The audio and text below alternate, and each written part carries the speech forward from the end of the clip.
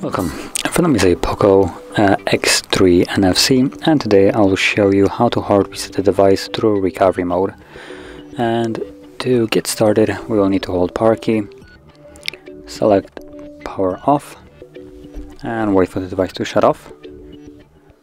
Now once it has, what you want to do is hold the power key and volume up, both of them at the same time.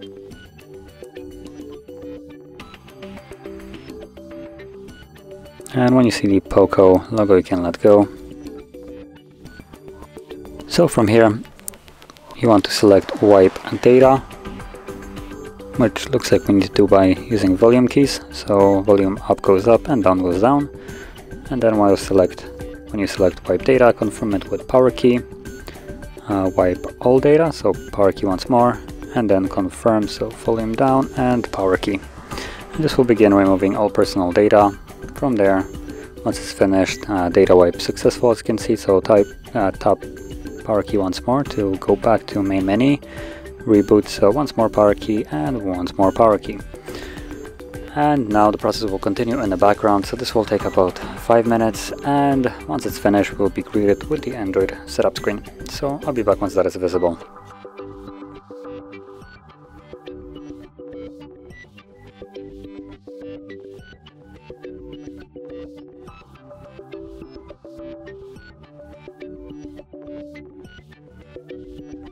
And as you can see, now the process is finished and you can set up your device as however you like. So if you found this video helpful, don't forget to like, subscribe, and thanks for watching.